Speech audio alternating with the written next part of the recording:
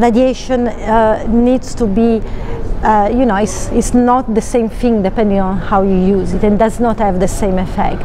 So there is an interaction between the tumoral environment that pre-exists and the way you irradiate this tumor.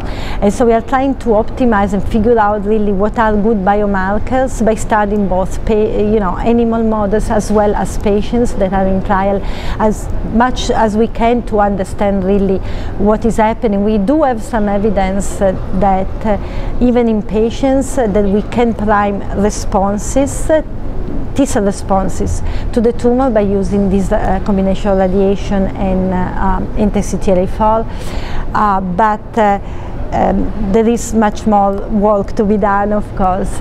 One exciting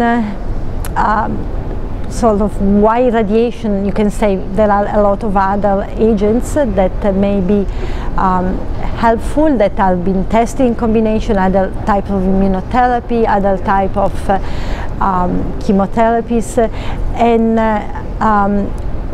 the reason I think radiation is a particularly attractive one is not only because it's readily available. There is a lot of expertise around the country in using radiation to treat cancer, and there are no patent issues. You know, it's something that has been around pretty much from the beginning of cancer treatment.